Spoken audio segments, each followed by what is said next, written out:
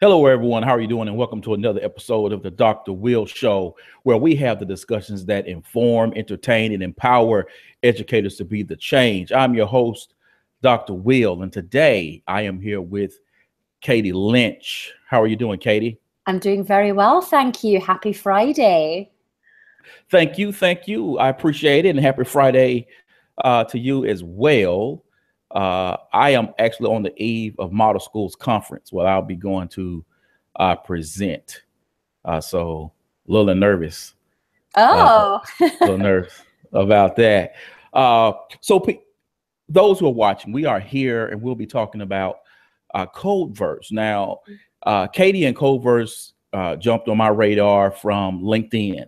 So I kept seeing stuff pop up into my timeline or feed on LinkedIn. And I'm like, okay, this is cool. This is cool.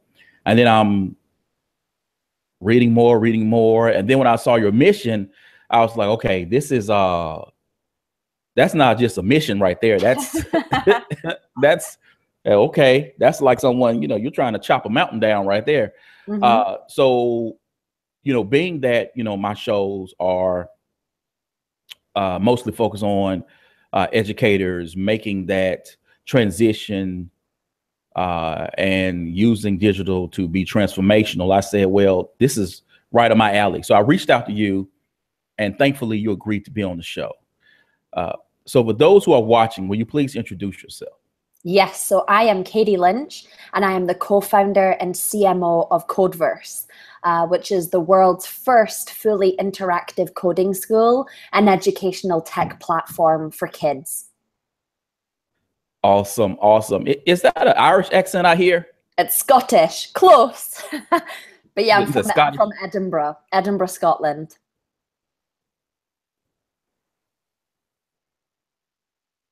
Awesome. Well, thanks again for being a guest on the show. What drew you to a career within the technology space, and why is learning how to code such an imperative in this day and age? Yeah, it's interesting. So as I said before, I was born in Scotland, raised in Scotland, and have always been quite fascinated by technology. My dad traveled a lot for his job. So when I was young, he would bring home all sorts of tech gadgets and games and whatnot from different countries. And truth be told, I was always fascinated by just what those gadgets were, how they were made. Sometimes I would pick them apart to see what like the insides would look like. And it's funny because I genuinely never thought that I would end up in tech. I kind of fell into it. And so how that happened was I moved to Chicago on my own about 10 years ago. And when I first came here, I applied for a position with Facebook's largest travel application. It was a company called Where I've Been. And so my role at that business was to single-handedly manage all of their marketing efforts. And so, really fell into tech and kind of got involved with the tech community by working for that startup. And then just really grew my passion from there. Awesome. So you are the co-founder of Codeverse. Mm-hmm. What is Codeverse, and what is that huge mission I mentioned earlier? Yes, so our mission is to teach 1 billion kids how to code. And I understand that that's a lot, right? And will probably take the next 20, 30 years for us to be able to achieve that goal. The way that I look at it, though, is Codeverse is the third business now that I'm running. I sold my first business, and then I became the CEO of Tech Week and ran that company for a while. And so, the way that I look at Codeverse is it really is mine and Craig. It's mine and Craig Elliott's legacy company. So we really do see ourselves working on this for, again, the next 20, 30 years. As far as what Codeverse actually is, so we are basically building beautiful, modern, interactive schools for children between 6 and 12 years old. So within these spaces, and we're starting in Chicago, within these spaces, kids can not only learn how to build apps and games, but they can also learn how to program any tech gadget that we feature within the studio. So whether that's a robot arm or a drone or a 3D printer, disco balls, fog machines, you name it, any single gadget can be programmed by the children. Awesome, awesome. So when a student walks into Codeverse, what is their experience like? It's awesome, and I wish I had this when I was a kid. So when a child walks in, they check in, and they receive an iPad with their name that lights up on it. And with that iPad, children have three options. They can either learn how to code. So they're taken through dozens upon dozens of different pieces of content, which are essentially lessons that teach kids all about if statements and variables and all sorts of different concepts in coding.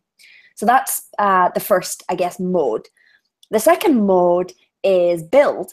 So if I'm a 7-year-old girl and I say, okay, I feel like I understand the basics of coding now because I've gone through many of the lessons. Now I want to build my own game. So maybe I want to build my own version of Tetris or Super Mario Brothers. So I can essentially do that through build mode. And the great thing about the build mode is that on the back end of our platform, we give children all the tools and resources that they need to be able to build really whatever they want to build. The third mode within our platform is being able to program any object within the studio.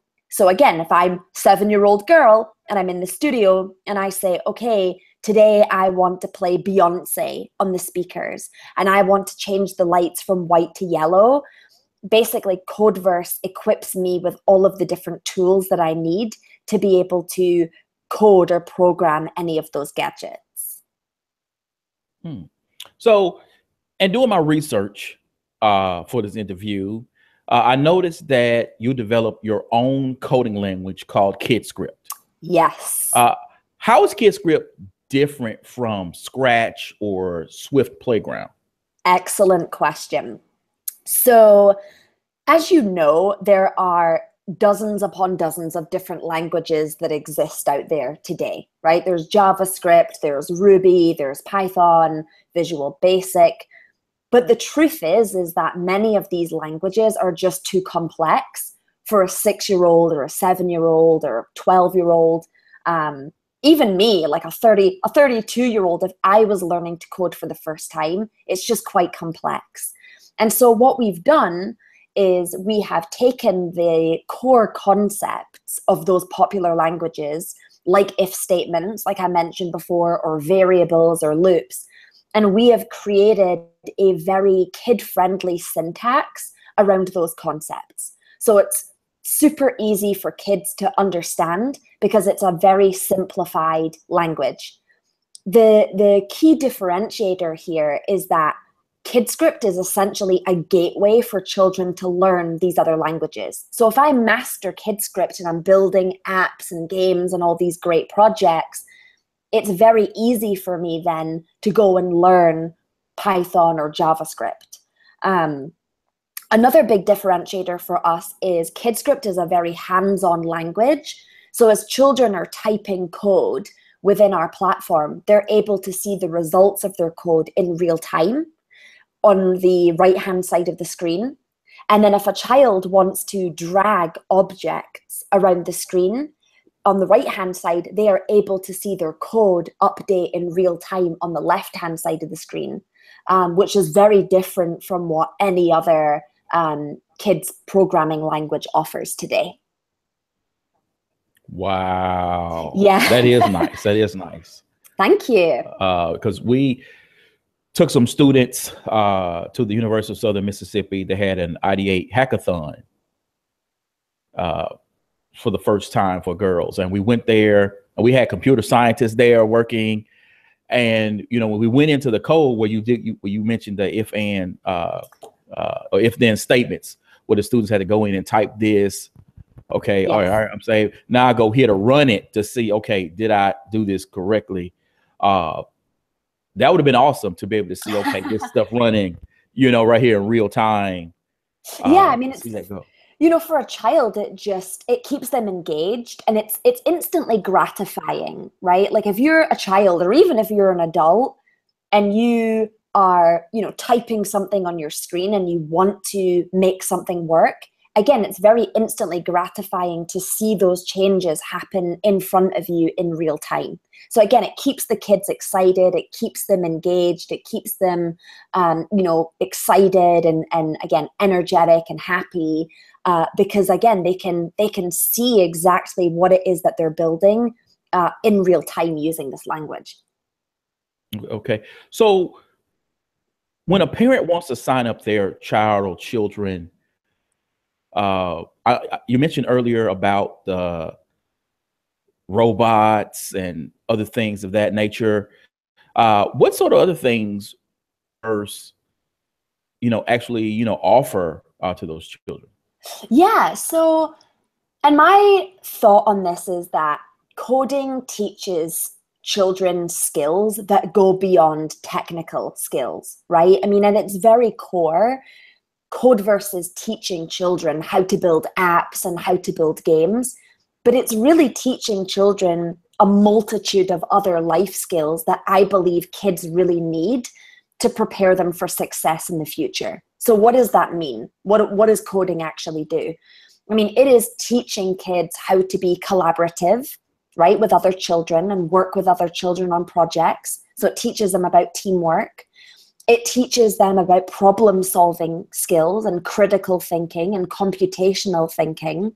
So how again, as you said before with the if and and statements, like if you do X, then it results in Y. So that's incredibly important. It teaches children how to be creative. It teaches them how to be independent. So it teaches them, again, all of these different skills that go beyond just the skill of learning how to actually code and how technology works. Awesome. So now I want to throw this out there to you. We hear a lot in the tech world about the lack of diversity, and they say there's a pipeline issue that's happening. Where do you see Codeverse Yes. actually feeding that pipeline and sort of working with diverse communities to get them on board? Yeah. So excellent question. So it's interesting because there are so many people and so many organizations that come up to me today that want to get kids excited about STEM or STEAM and computer science at that high school, college, adult level. But in our opinion, that's almost too late for kids for individuals to learn how to code. Like, I genuinely believe that the best time to get an individual excited about these topics is when they are very young. And there's a lot of reasons for that. I mean, children absorb information in a very different way than adults do, right? It's the reason why parents want their children to learn a foreign language like Spanish or French or German or Italian at such a young age, because it's easier for them to learn those languages. Again, children just absorb information just very differently. As far as diversity, I do believe that is incredibly important. And right now, Codeverse is working with a number of different organizations, the Boys and Girls Clubs of Greater Chicago being one of them, to bring more children from especially underrepresented communities into the fold. Awesome. So I want to ask you, so what's next for Codeverse? And where do you see Codeverse being accessible to students here in Mississippi? Yes. So we are, as I mentioned before, we are launching the first Codeverse studio in Lincoln Park in July in Chicago. And the goal is over the next 18 months to open 3 additional locations in Illinois. And then over the next 5 years, we plan on launching multiple locations across the US in major metropolitan cities, as well as launch SaaS. And so to answer your question about Mississippi, I mean, we may open brick and mortars, we may open studios there, but I think the greater opportunity is children having access to KidScript in the comfort of their own homes or within schools. So I see us partnering with, schools and nonprofits and other big organizations to bring Codeverse to life, whether it's in Mississippi or Connecticut or Florida, or even internationally. Awesome. So this has been some great information, and I wish we had one here, so that we can, take our students there, because we really have some untapped talent here. And I wish that our state representatives really felt that way, instead of bringing in, traditional companies that don't stay here for long, Right. Putting out that fiber across the state to encourage, people to build tech companies here, because you wouldn't believe how cheap rent and mortgage is around here. I'm sure. So it's very advantageous, I think, for tech companies to start up here. But before we go, what is your advice to parents? Yes. Who are they're looking at their child's future, as they all do, and they're looking at the landscape of the economy. Yeah. Be created, what jobs be outsourced, and they're kind of saying, how can I steer my child in a certain way, or provide them certain educational opportunities to give them a leg up? Where do they start? I guess the process of looking in to coding, and the possibility of that may becoming a career path for their child. Right. I think to take a step backwards, it's important for parents to understand why coding is important. And you touched upon something where you said, jobs and the economy and kind of the direction that I guess the world is going in.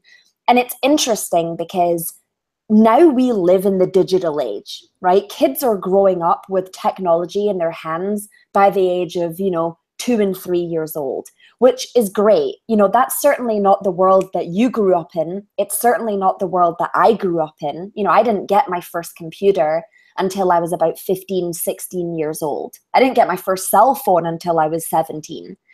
And so children, though, again, are just growing up in this age where technology is everywhere.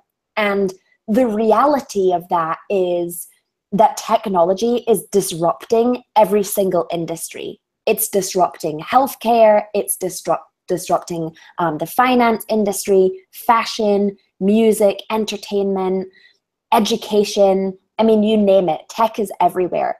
And so it's really important, first and foremost, for parents to understand that coding is so important because it does equip kids with those technical skills that they are going to need in the future, whether a child becomes a engineer or not. Your child could end up becoming an artist or a musician or a fashion designer, but coding is still a huge asset to have in this day and age.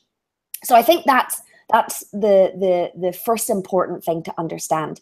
The second important thing to understand touches upon what I said before, which is it is so important to get children excited about coding now.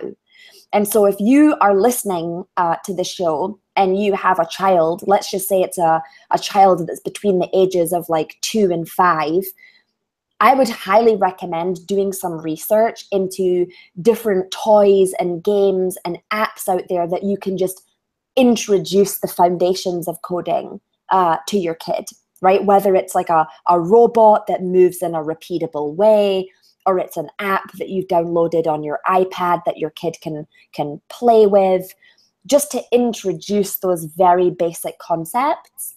And then I would say the final step is, for children that are like 6 or 7 years old and older, I would be enrolling them in summer camps or classes that really teaches them the basics of coding.